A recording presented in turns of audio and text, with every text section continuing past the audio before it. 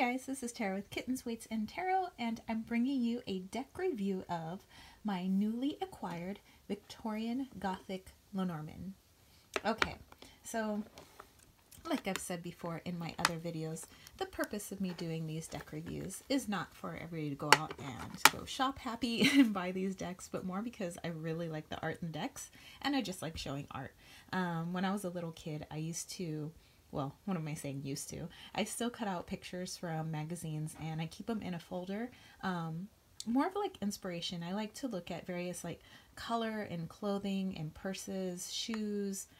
Maybe there was just like certain colors that were in a magazine or something that I came across that I really liked, and I keep them in this gigantic binder, which maybe I'll show you guys sometime. But yeah, and you know, so I just like beautiful images, you know, and being a photographer, that's kind of like my thing. So this Lenormand is actually kind of a mixed media where there was, you know, obviously a lot of Photoshop has been done with actual images and then superimposing other images on top. So this is our title card here, and this is put out by White Rabbit, which you can find on Etsy, and I'll put a link to their shop down below. And got a little copyright down here for Ariana Siegel, which is the creator of White Rabbit. And here's your title card. Okay, so pretty good cardstock, nice and thick. It has like a semi sheen to it. And here's the backs of the cards, so you guys can get in nice and clear. All right, so let's jump into this deck. So they do give like 2 men and then 2 women to choose from depending on who you'd like to use for your significator. So these 2 I have pulled out because I prefer the other man and the other woman in the deck. So here's the first man and here's the first lady or woman. So I've put these off to the side, and I've chosen Edgar Allan Poe, my main homie, you know, me being an English teacher and ginormous nerd. And actually I just put the decal up in my classroom that says Nevermore, like on our wall, and I don't know if I'll just kind of keep it up there the rest of the year because I totally dig it, and it's an English classroom, like hello. And I do apologize for the horrible nails. I plan on getting them fixed next week. Okay, so here's our man. Here's the bear, and here it looks like a specter going up the stairs. The path. And so not only do I think this is appropriate for kind of the fall season or Samhain, Halloween, but there's something about just darker decks or gothic decks that I really like. I mean, anybody who's watched my videos, you know that I have a really like bright and happy personality, and you know, and I'm like all about light and fun. But when it comes to my taste, yes, I do love light fun. I do like pastel colors. I like neon colors. But there's also a side of me that really likes the darker tones. And I've been that way since, I don't know, since I can remember. Since I started reading books, you know, I used to like those,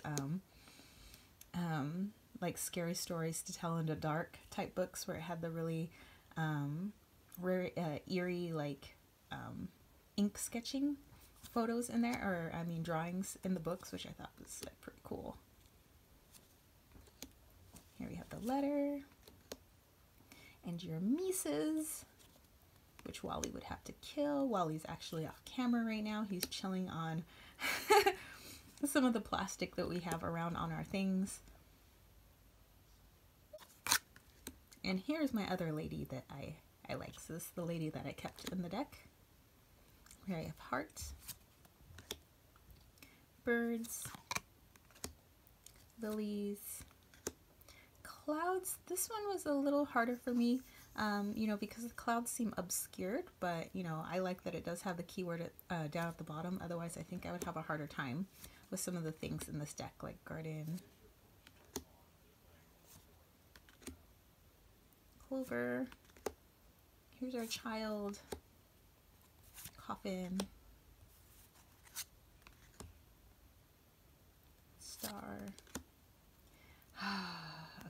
comes up a lot. Moon, no matter what deck I'm using. And house. Okay, so let's go ahead and give these a shuffle for you guys, just so you can see what they might look like all laid out. So shuffle, shuffle, shuffle. Okay, so let's say, I don't know, we're choosing the cross as our significator for whatever reason. And then we pull a couple more cards.